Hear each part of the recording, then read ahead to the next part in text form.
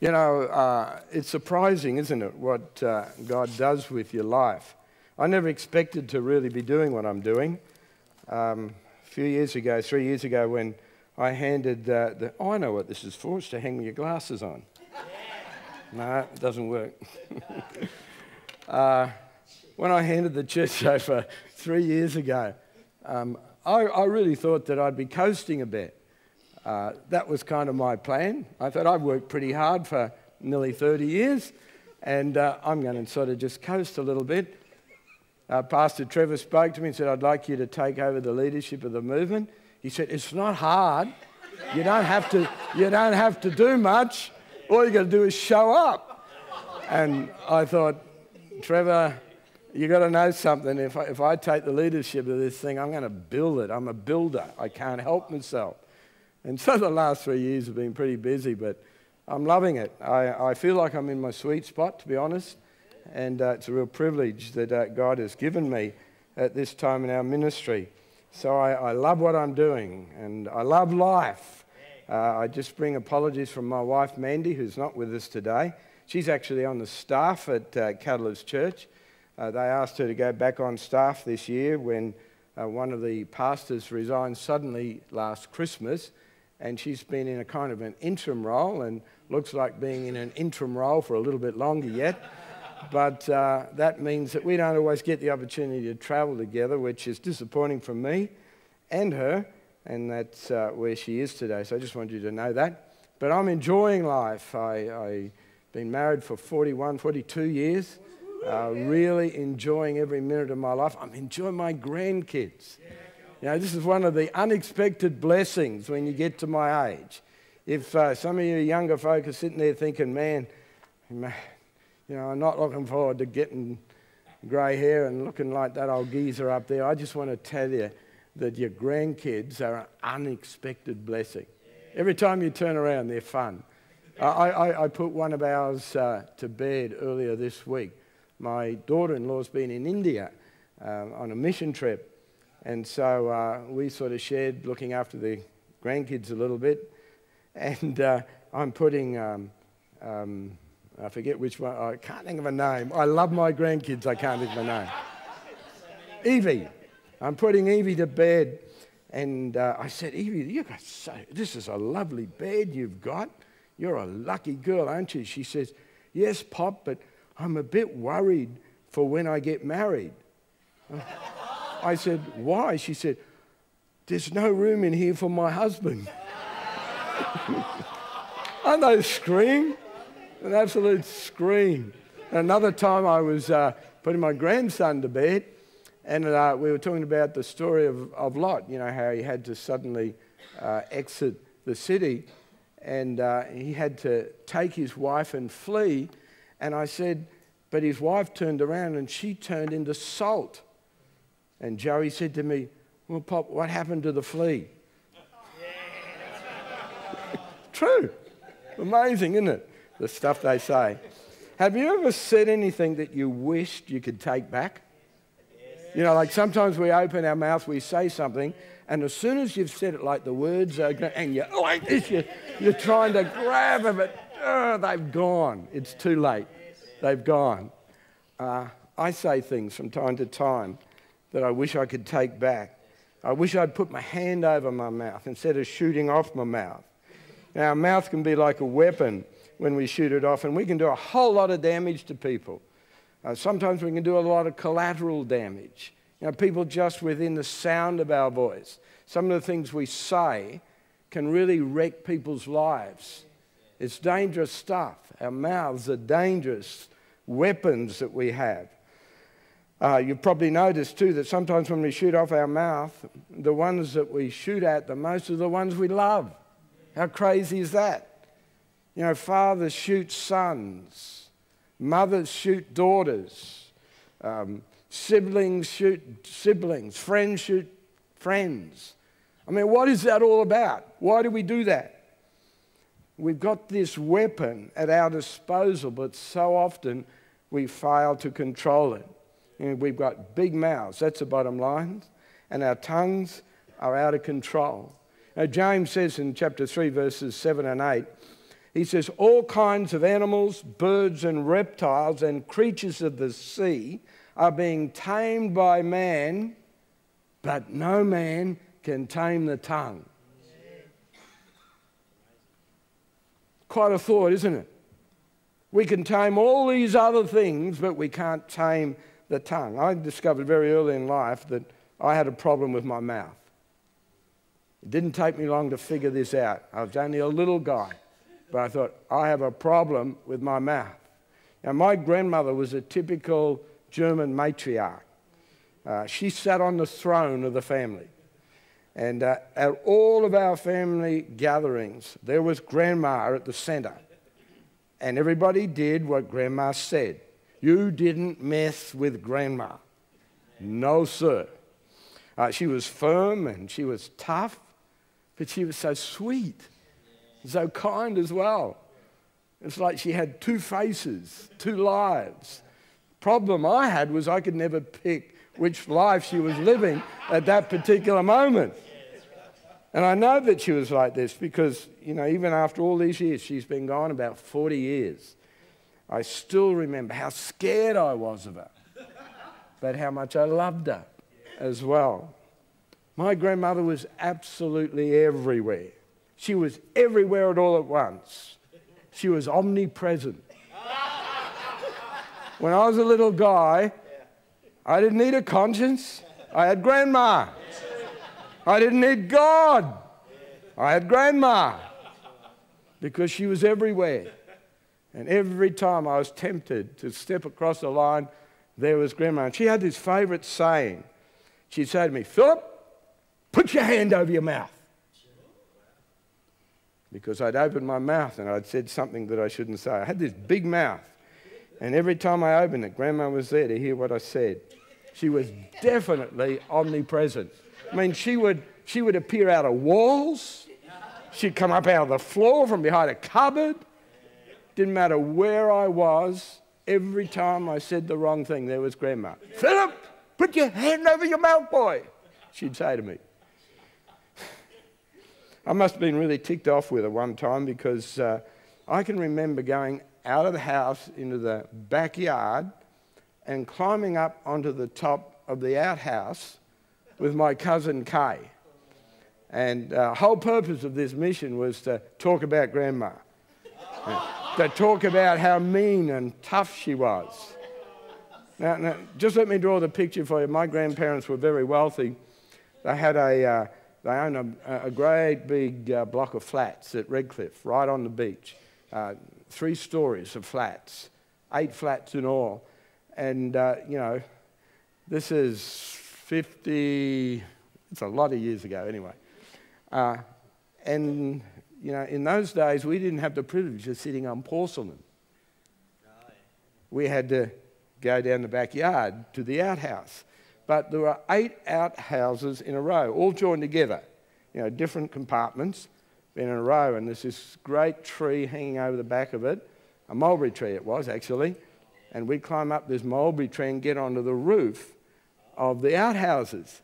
So we'd go up there as kids, grandkids, all together, and we'd sit up there and we'd play games up there when we were pirates and everything else like this. Well, this one time, Grandma must have really ticked me up because Kay, my cousin Kay and I, who was always in trouble with me, we climbed up onto the top of this roof. And we're sitting up there and we're really talking about how mean and tough Grandma is. When suddenly, I mean, right beside my ear, I hear this voice. So you think I'm tough and mean, do you, Philip? Put your hand over your mouth. Now, can you imagine how traumatic that would be for a 5 or 6 year old boy? Just to sort of draw the picture a little bit better, these outhouses that you guys probably don't know anything about, they all had an air vent. Okay, you're getting the picture? And the air vent would go about so high above the roof. So we're sitting on the roof, and my ear is right beside this air vent. And we were so engrossed in our own troubles and sharing our woes together that I hadn't noticed that Grandma had come up to use the outhouse. So our voice is travelling down the vent to her, and she took her opportunity because she always took every opportunity to let us know how omnipresent she really was. And then suddenly, that's how it happened, right beside my ear. How did you know that? It was just one of those defining moments of my life. I was never more convinced in that moment of her omnipresence. Let me ask you a question. What's your favourite book of the Bible? Just let me know. What's your favourite book? Acts, Isaiah, Luke, John, Psalms, Galatians, Proverbs, Ephesians. Amazing. Every time I ask this question, nobody ever says Job. Nobody ever says Job is my favourite book. Job happens to be, maybe not my favourite book, but high on the list. And I want to teach this morning out of the book of Job. I want to just talk about some things that Job said that he should never have said. Now, Job was a very wealthy, influential man in Israel. A leader he was, in actual fact. Lived about the end of the second millennium BC. And through no fault of his own, the scripture tells us, he came into hard times. Some of us here this morning are in hard times. And Job was in hard times. And the question is, what do you say when you're in hard times? What kind of things do you say when times are not so good? When you're a bit challenged with life? Job came into these hard times, and they were times like you and I will never experience. He loses his wealth, he uses his children, he loses his health, he loses so much, and then he shoots off his mouth. I wonder if you realise that every time you say something, God hears what we say. Every single word you say, God hears. You know, I'm old enough and wise enough and smart enough now to know that Grandma was never omnipresent. But God is. He sees everything, knows everything. He doesn't miss a thing. He doesn't miss a single word that you speak. Not a single word. Jesus says in Matthew 12:36, but I tell you that men will have to give account on the day of judgment. Listen to this. Listen to this. For every careless word that they have spoken. Every single careless word that you speak, you will have to give account for. It'll come back to bite you, what you say. And Job said some things that came back to bite him. In Job chapter 38, 2 and 3, it says, and this is God speaking to Job, okay? Now, you know, he'd gone through this long process of the devil dealing with him and trying to wreck him and trying to prove that, you know, if everything was taken from Job, he would be like the rest of the people. So he's been through this long, difficult time that he didn't deserve to go through. And he said some things. He said a whole bunch of things. And now God speaks to Job at the end of this time and he says, who is this that darkens my counsel? Who is this who speaks with words without knowledge? Brace yourself like a man. I will question you and you will answer me. I'm a big boy now. I could cope. Yeah, I'm bigger. I could cope with my grandma saying things to me now. You know, I think I'd have a measure now. Well, I think I would. But the thought of having to answer to God for some of the things I said, quite frankly, scares me spitless. Really. And evidently it scares the life out of Job also, because listen to what he says in Job 40:2-4. This is what Job says. He says, I am unworthy. How can I reply to you? I put my hand over my mouth. He's finally learned. Wish I'd have learned when I was a little guy. Job says, I put my hand over my mouth. I've got nothing more to say. See, Job had experienced hard times, so what he has said has now come back to bite him. He wishes he'd never said it. And what is it that he had to say? What are some of the things that Job said during these difficult seasons that he was experiencing? Well, he said quite a bit, actually. And if you read through the book of Job, you'll pick them out. I'm going to deal with some of them this morning. We'll see how much time we've got. But we're going to deal with some of them and see if you don't see yourself saying the same kind of thing from time to time when things are a little bit hard.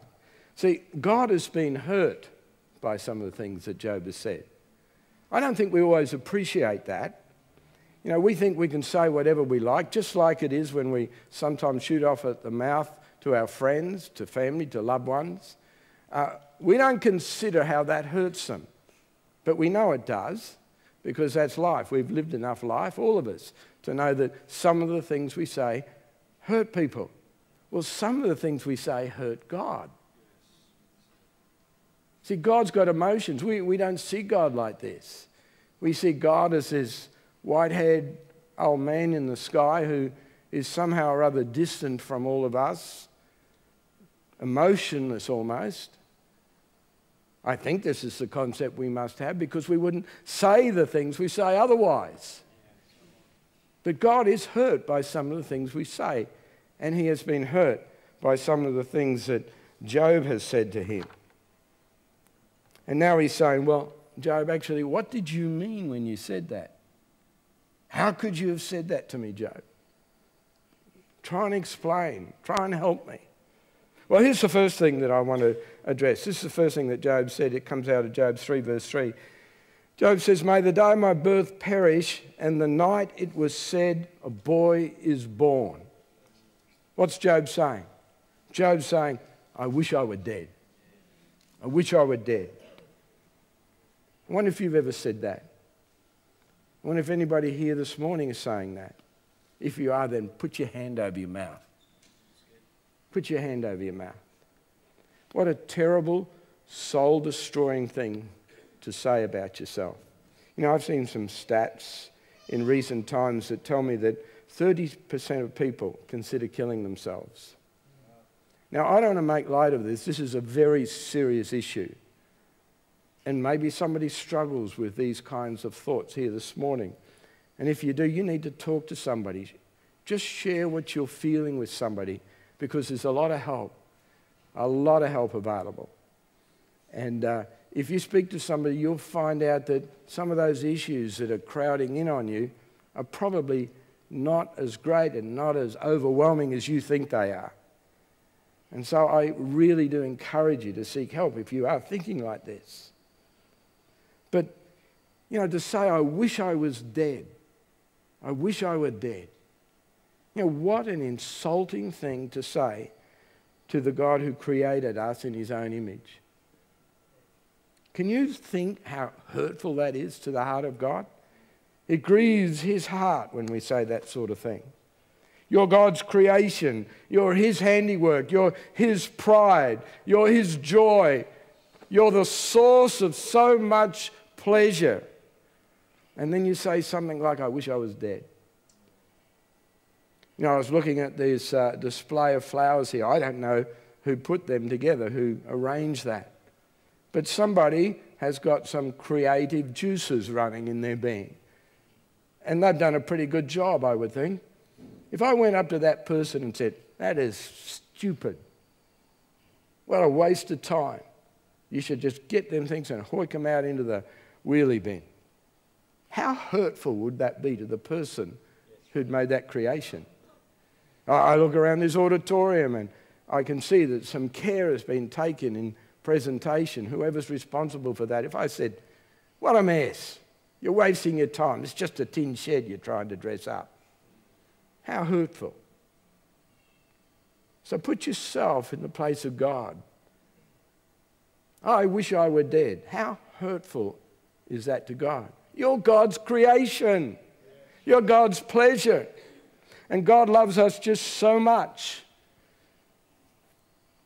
I think that, we begin to understand a little bit of what God thinks of us when we read through all the Scripture. I really haven't got the time to do that.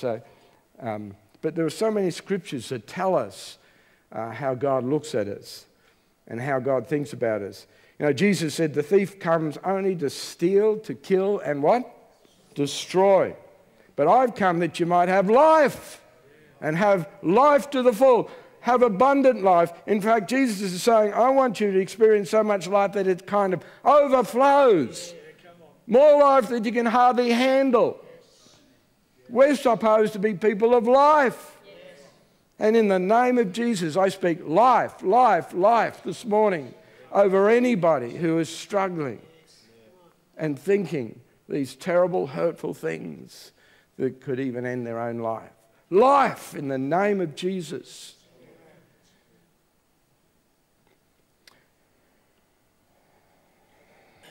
If you've ever thought like that, if you've ever said that, put your hand over your mouth. Here's another thing that Job said while he was experiencing tough times. This is Job 3:25. He says, what I feared has come upon me. What I dreaded has happened to me. See, Job's saying, I knew this would happen to me. Yeah. Some of us have said that, haven't we? I knew this would happen to me. We say it, don't we? It's crazy. When hard times come, when we're in a season that we don't quite understand, I knew this would happen to me. Well, put your hand over your mouth. Don't say that. Jesus actually tells us that trouble's going to come. He says, in fact, when trouble comes, he doesn't say, trouble may come, if trouble comes. He says, when trouble comes. If you're alive and breathing this morning, you're going to have trouble. You're going to have seasons of trouble. And you know what? It's in the will of God for you to experience that. It's in the will of God for you to go through difficult times. Jesus tells us that trouble will come. So in one respect, it's a fair thing to say, well, how did this come about? Or I knew this would happen to me. But is it a pessimistic, fatalistic, I knew this would happen to me? If you're saying that today, again, I say to you, put your hand over your mouth. We all have certain fears. Job's fear was that he would lose his wealth. There is some power in our words, but I'm not real big on the power of negative confession wrecking your life, because I happen to believe that God is bigger than the words that I speak. I happen to believe that God is more than able to overcome on our behalf. I believe that we don't have to live in faith. Are fearful of every word we say in case that brings some kind of curse on my life. I'm free from the curse. But I do believe that regular negative comment about your circumstances can create a mindset that sets you up for the very circumstances that you're afraid of. You can build an environment around your life that allows the thing you fear to happen.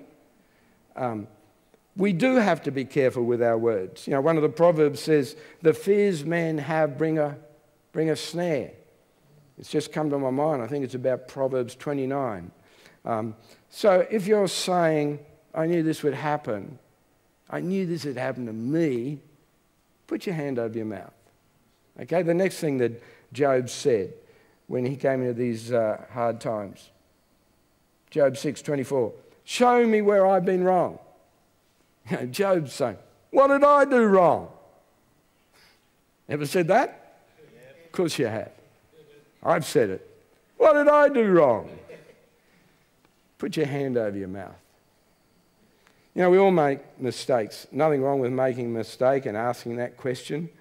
If you recognize your sinful nature and you're asking God to help you not to sin, nothing wrong with asking that question. But most times when we ask the question, it's kind of the emphasis is on I, poor me. What did I do wrong? It comes out of that poor me kind of attitude. Poor me, I didn't do anything to deserve this. Now, what's the reason for this? Well, the Bible actually tells us that there are consequences for a lot of our doings, for a lot of the things we do. In fact, it says, we reap what we sow, doesn't it? A lot of the circumstances we find ourselves in are because of our own wrongdoing, because of bad choices we've made, mistakes that we have made, and we reap what we sow. We shouldn't be asking questions like, what did I do wrong? Because sometimes we're entirely responsible for it. But the scripture also tells me that it's quite possible that you find yourself in hard times. In fact, I know this to be true because Jesus says when trouble comes. But it also says in Ecclesiastes that there are seasons of life. You know, a time to be born, a time to die, a time to build, and a time to tear down. You know, there are seasons in life that are hard seasons. But the good thing about it is that the seasons come to an end. You know, time to be born, time to die. We hope it's in the opposite order. God is at work in our seasons because in Ecclesiastes 3, I think about verse 11, it says, everything is beautiful in its time. Not at the end of its time. That means God is in the circumstances of your life. And we feel so isolated from God and we get into this poor me attitude when it's just a season of life that we're going through. And sometimes, you know, we're just wasting our time and our energy asking God, get me out of this, because it's not going to end until that season is due to end. If you understand anything about seasons, let me tell you something. The season will end when it's time for the season to end. That's hard for us to handle sometimes, but it's the absolute truth. I hate winter with a passion. Nobody hates winter more than I do, but there's some really good news about winter. October comes. Winter ends when it's time for the season of winter to end. You get that? It's really important. It helps us to be able to cope with some of the things that we go through. There are seasons. And, you know, sometimes we just need to talk ourselves out of the despair that we get ourselves in when we start to get this poor me kind of attitude. David was pretty good at that. He talked to himself quite a bit. Psalm 42, verse 5, great example. Why are you downcast, O my soul? He's talking to himself. Put your hope in God, he says. He's speaking to himself. Philip, what's wrong with you? Why are you down in the dumps? Put your hope in God. And we need to talk to ourselves in these times and remind ourselves that God is in that season. He hasn't left us. He's walking with us in that season. But at the end of that season comes joy and peace. It tells us that in Galatians. If you've been saying, what did I do wrong? Just put your hand over your mouth. Stop saying it. You know, another thing that we often say when we're in hard times is, my days have no meaning. That's Job 7, verse 16. Job said it. My days have got no meaning. He's saying, my life is without purpose. Now, this should be really striking home because I've said all these things. You've said all these things. My life is without purpose. I have no purpose for living. You know, I've been in hard times and I've said exactly what Job has said. And you have too. In 1993, 94, our family laugh about it now, but we weren't laughing at the time. They were our years from hell. I made some bad choices in the church where I put wrong people in the wrong place. And as a result, we had 2 years of absolute hell. And I found myself just thinking it was all over. I'd missed my opportunity. My purpose in life, my sense of calling was all down the gurgler because of these bad choices I'd made. But I discovered I just had to get over it. I really did. My family just wanted me to get over it. My son, who was 15, 16, 17, oh, what was he, about 18? Oh, I can't do the sums quickly enough. He sent me a card in this time, in my darkest time. This is true. I've still got the card. It's in the front of my Bible. You'd think he'd send me a card like, Dad, you're wonderful. You're marvelous. He sent me this card, and it just said, get over it. And it really shook me up. I thought, I've got to get over it. I really got to get over it. That was a prophetic word from God. It really was. It shook me up, spoke to my heart, spoke to my spirit. And you know, today, I live the most purposeful life imaginable. I really do. I am just so blessed. I feel so totally blessed for the privileges that I have right at this time in my life, because I'm involved in kingdom enterprise.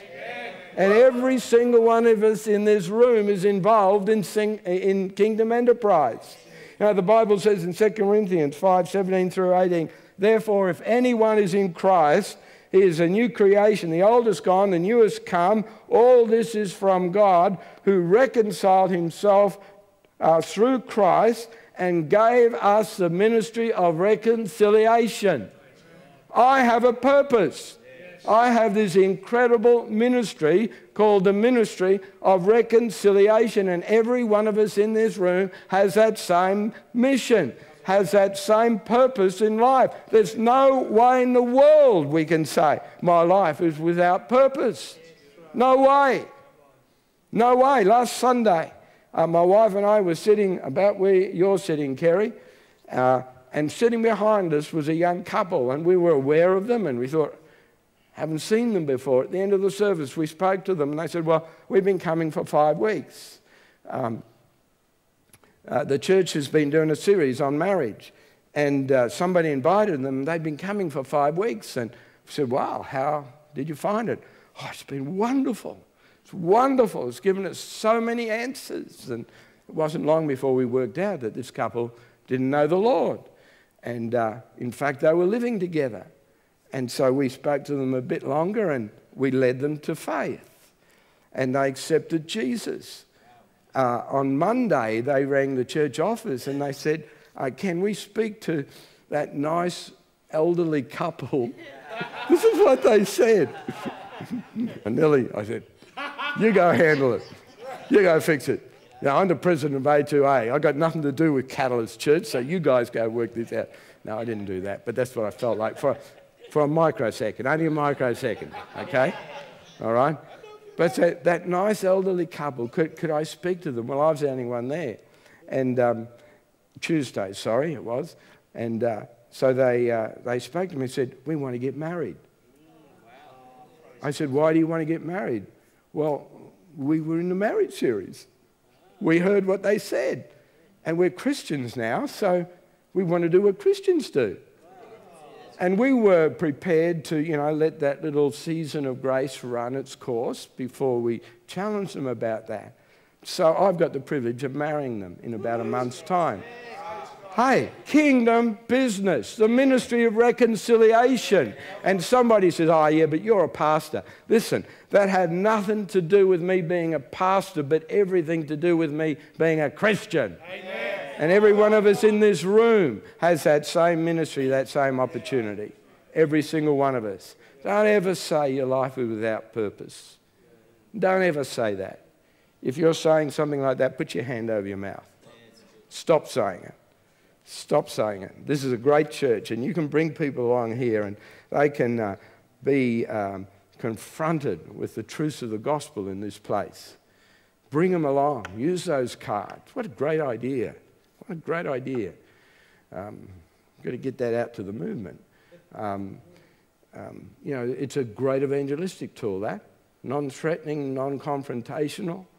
But the Spirit of God can use something like that. And you bring them into this house, and you people love on them, and you'll see that every one of you has a purpose. Every single one of us. A life without hope is a hopeless life, isn't it?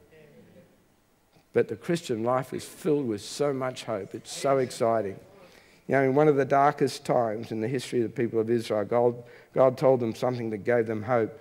And we love to quote these verses, but they have personal application as well as national application. He says, for I know the plans I have for you, declares the Lord, plans to prosper you, plans to give you a hope and a future. Don't ever say my life has got no purpose. You said 11:30, didn't you? Yep. So if you're saying something like that, put your hand over your mouth.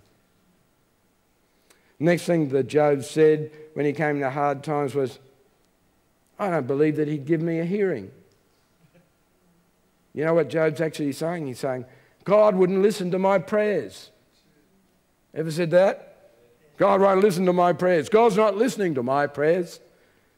You're going through a hard time. God's not listening to my prayers. Put your hand over your mouth. You know, God answers everybody else's prayers, but he's not answering mine. Now, when we're in hard times, it's so easy for us to feel like God isn't answering our prayers. I did a little study just last night, and I found 6 reasons, 6 clear reasons why God will not answer your prayers. They're the only 6, or the only reasons that I could find. There's probably a couple more, but I don't think there'd be many more. But here they are. I just want to read them off. If God is definitely not answering your prayers, these are the only reasons that I can find in Scripture that he won't answer your prayer. First of all, if you've got willful sin in your life. We've all got sin, right? But willful sin is, being almost strategic about the way you go about sin. It's deliberately doing something that is contrary to the Word of God. Willful sin. God won't listen to you. Isaiah 59 tells us that.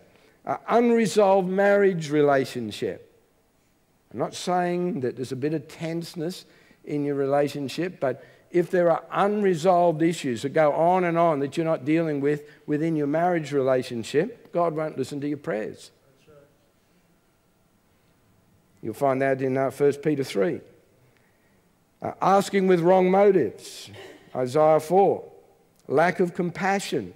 If you are not a compassionate person, if you have no care, if you're not moved by the plight of the poor and those who are in desperate trouble, if that just doesn't affect you, well, then don't expect God to hear your prayers. You'll find that in Matthew chapter 18 and Proverbs 21. Unforgiveness in your life. If you're harboring unforgiveness towards somebody. Matthew 5, Mark 11. And unbelief. A lack of trust in God. 6 reasons why God will not answer your prayers. Willful sin in your life, unresolved marriage relationships, asking with wrong motives, lack of compassion, unforgiveness in your life, and unbelief. God desperately wants, before I go on, the point is then get that sorted out. Get that sorted out. And that's just an issue of repentance, an issue of sitting down with a wife or a husband and talking through the issue and getting it sorted out in a biblical manner. I mean, you can sort those things out. It's not rocket science. It's not too hard. God desperately wants us to talk to him. And he wants us to talk to him in the hard times. And he wants to answer our prayers. But there are some conditions. The Bible says, if my people who are called by my name will humble themselves and pray and seek my face and turn from their wicked ways, then will I hear from heaven. See, God's not that far away. Then will I hear even from heaven and will forgive their sin and heal their land. And you can see 4 easy principles there in getting reconnected with God. We must be followers of Christ. We must humble ourselves, put God first, resist sin, and stop doing it. Too many people seem to think that God is this nice old man, white-haired old man, who just wants to do everything we want to ask him to do. Well, God is good, and he does want to answer our prayers, but he will do that only out of relationship with us. Intimacy. See, God is a father God. God's heart towards us works like a father's heart towards his children. And he wants to do for us what is best for us. And when you understand that, and when you have that father-son, father-daughter intimacy with him, then you begin to understand a little better how prayer works. Don't blame God if your prayers are not being answered. You know, prayer is communicating with God. He wants to hear our hearts. He wants us to have conversations with him. Do you realize that prayer is really just a conversation that you're supposed to have with God? He wants us to speak to him. He wants us to speak to him like David used to speak to him. You read through the Psalms. If you want to know how to pray, read through the Psalms. It'll get rid of some of our crazy, stupid religious prayers. You know, David would say, well, God, you know, the Philistines are coming and this is your reputation at stake, so kill them. You know, your reputation's on the line. Kill them. You know, David just spoke to a friend. And he wants us to speak to him like this. You know, sometimes I sit in prayer meetings and it just about tears my heart. Like, oh, God, as I come into your holy presence today, I come in your... And I have this picture of, you know, God and Peter in heaven, and they're looking at each other, and Peter says, do you know what he's saying? And God says, well, not really. And they go off and they do something else because they can't even understand what... Well, it's not like that. But you're getting my point? He wants us to speak to him like a friend. And if we understand that God is our Father, Abba Father, Daddy God, if we understand that, then we begin to pray differently and touch him in the way that he wants us to be able to hear from him. Here's a good one. Job's in hard times. He says, I become a laughing stock to my friends. You know, everyone's laughing at me. You're going through some tough times. One of the first thoughts you get is, everyone's laughing at me. Put your hand over your mouth if you're talking like that. It's a lot of nonsense. Get over yourself. You're not that important. Really. It's just not true. You know, Job had 3 friends, or 4 at the end. Elihu is a bit of a mystery. He kind of just appears. But apparently he was there all the time, but sitting a bit off in the distance. He wasn't in the inner circle, didn't feel that, you know, he had the right to speak when the other 3 did. But he had these 4 friends, and they had a lot to say. Some of it was good, some of it wasn't so good, but never once did they laugh at him. Yet Job says, everybody's laughing at me. Now, if we did an exercise this morning, if I said to you, if you're going through hard times and I asked you to stand, I'll guarantee not a single person in this room will laugh at you. Now, let's tell ourselves the truth, then listen to the lie of the devil. People are not laughing at you. There's a heart of compassion in this place for you and the circumstances that you find yourself in. No one is laughing at you. No one. Now, who is so wise that they think that they can laugh at you? Anyone who laughs at you has got some sort of serious problem of their own, and all you've got to do is pray for them. Now, the Bible says that kind of laughter doesn't descend from above, but is earthly, sensual, and demonic. So they've got problems. Just pray for them. Don't feel sorry for yourself. They've got a problem. They need your prayer.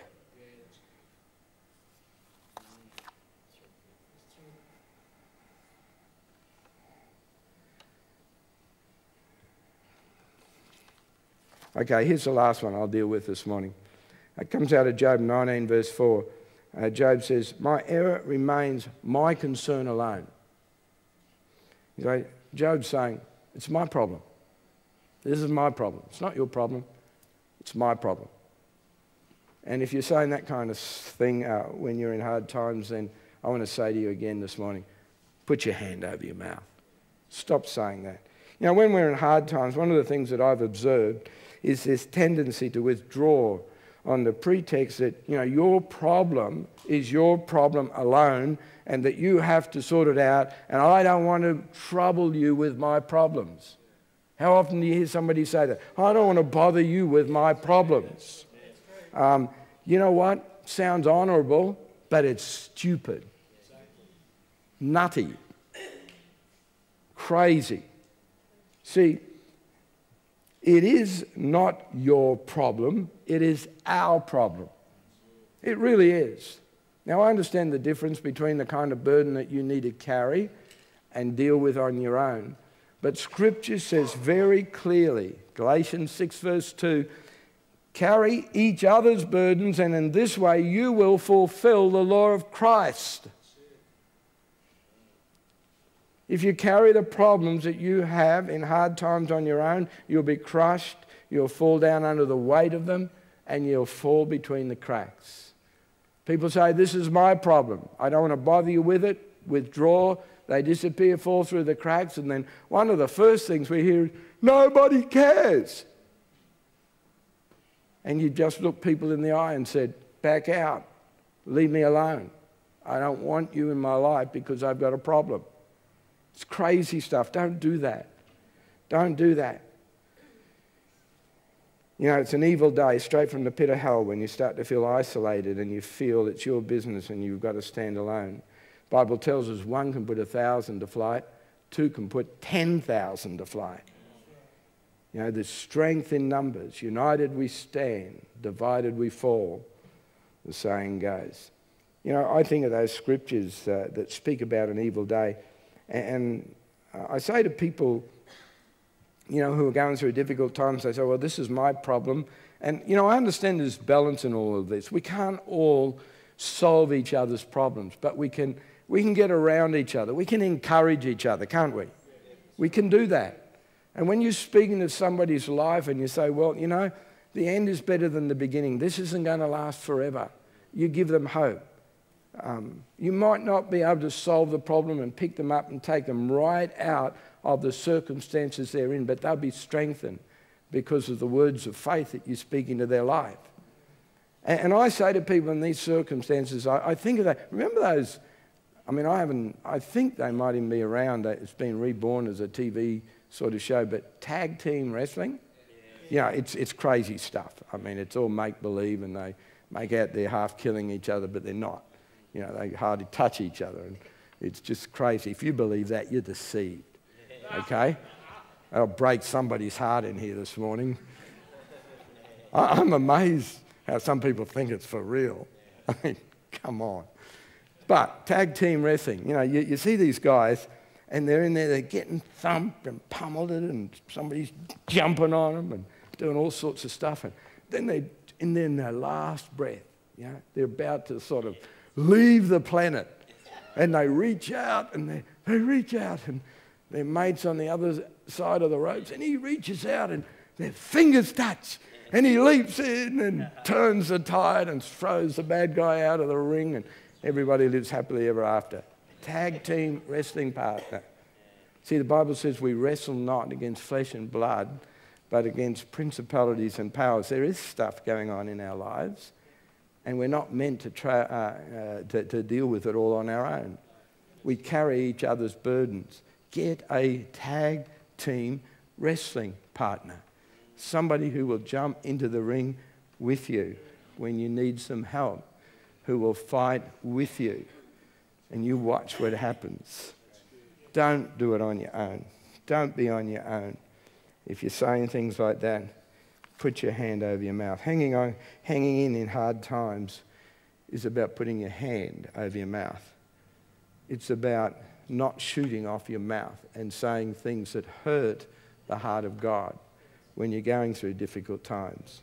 Job said all these things and some other things that I haven't mentioned this morning. But here's the good news. Clearly, God is really ticked off with Job for shooting off the way that he did. Clearly, God is not at all impressed with Job for some of the things he said, some of the things that have hurt the heart of God. And Job says, my ears, this is the good thing. This is the heart of God towards all of us. Job says, my ears have heard of you, but now my eyes have seen you, therefore I repent in dust and ashes. And God forgives Job. And the second part of his life is better than the beginning. The end is always better than the beginning. Whatever you're going through today, the end is better than the beginning. It really is. God is here for you. Just stop saying some of the things that you've been saying and reach out your hand, and the heart of this loving, gracious Father God will reach out and take your hand, and you'll be able to walk together. Maybe you should have put your hand over your mouth on a couple of occasions. Maybe you should have done that. Well, you can repent. You can say, I'm sorry for hurting you, God, and reach out to him this morning. You know, in just a minute or two that we've got left, I'm going to ask anybody who feels that, you know, they've made these kind of statements and perhaps is realizing for the first time how that is actually restricting their walk with God, creating a division between them and God. And you just want to sort of put it behind you and get the right perspective on things. If that's you this morning, would you just stand? I want to pray for you.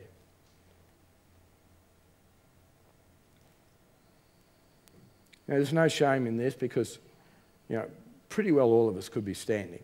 Seriously. Seriously, we could. Now, you know, I want you to receive something from the Lord right now. You know, we believe in the power of the Holy Spirit to minister to lives, don't we? This is a Holy Spirit-filled church.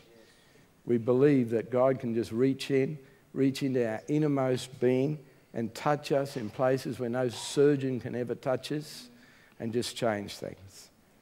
And I want to say this to you this morning, that in a moment, as you have the opportunity to just repent of the things that you've said, I want you to know this, that God will reach in and you'll feel a healing take place that immediately launches you into closer relationship with God. Immediately. Immediately. So, Father, I pray for every man and woman, young person standing. Oh, God, I thank you for their openness of heart this morning. I thank you for their willingness to stand and confess before a whole congregation that they've said things they should never have said, things that have hurt you. And this morning, Lord, as they confess that and repent of it, I pray that you will come into their lives right now in the name of Jesus and touch them and minister life and minister life. In Jesus' name. Just receive it now. Receive it now. Receive it now. Receive it now. In Jesus' name. In Jesus' name. God is good all the time, isn't he? God bless you, everyone. You can take your seats again. Thank you, Pastor Peter. I appreciate very much. Thank you, everybody, for listening. That was really good. You were a good congregation. I can pick the difference between somebody who's just putting up with what you're saying and somebody who's listening. And, you know, God will bless you. You've done well. You've got a good church, sir. Thank you. Thank you. Let's give him a round of applause. Awesome.